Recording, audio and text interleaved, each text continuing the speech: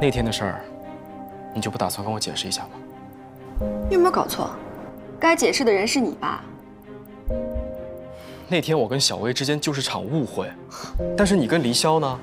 共处一室，衣衫不整是误会。那我跟黎潇简直就是萍水相逢。好，那他为什么又要来接你？我懒得跟你解释，你爱信就信，不信拉倒。还有事儿吗？没事，我走了。